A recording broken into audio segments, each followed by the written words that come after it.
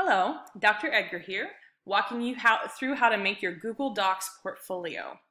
If you've done Google Docs before, this will be a breeze, and if not, I'm going to walk you through step by step. It's really pretty easy.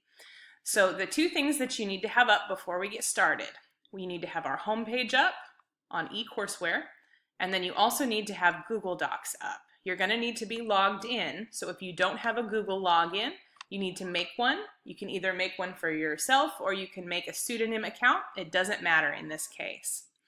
So the first thing you need to do is make yourself a new document. So here on Google Docs, under Start a New Document, click the plus. This is going to be our portfolio. Then you're going to want to come over to our home page. If you click in Content, it opened right up for me because I was working on it. But click Portfolio, then you've got Portfolio Instructions, Portfolio Table of Contents Template, and Portfolio Link Submission. We're going to be using these bottom two here. So first click the Table of Contents Template. This is just a template for what your portfolio will look like on the front page.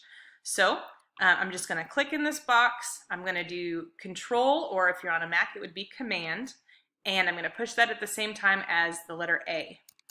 That selects everything. Then I'm going to do the same thing, Control or Command, and the letter C as in cat. Then I'm going to go over to our untitled document that we made here, and I'm going to do Control or Command along with the letter V as in Valentine.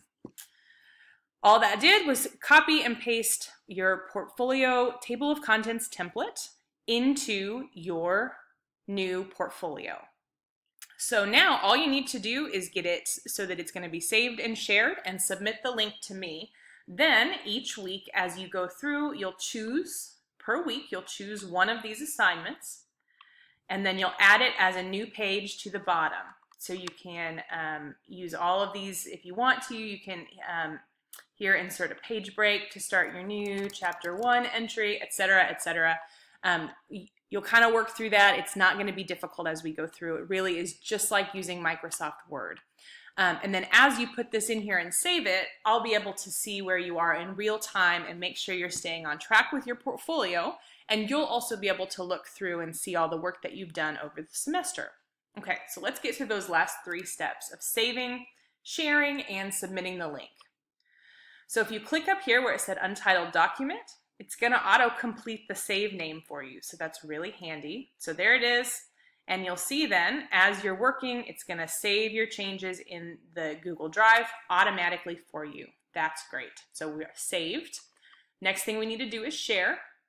If you click over here, you've got an option to share. Right now it says private to only me. That means if yours says that, I won't be able to see it. So you need to make sure it doesn't say this. We'll click here then. And what I'd like you to do is choose Get Shareable Link. This does not make your work searchable. It's not going to be available to anybody that just happens to be working around on Google. It just hides it in this very long, complicated link. So we're going to leave this here and then choose Copy Link. So then anyone that's got the link can view it. That means I can't edit it. Nobody can edit it. Only you can edit it. But anybody you share this link with, which is going to be me, is going to be able to view it. So we've got this link copied, great. Then the last thing we need to do to share this is to go back into our portfolio area, and you'll see it says Portfolio Link Submission.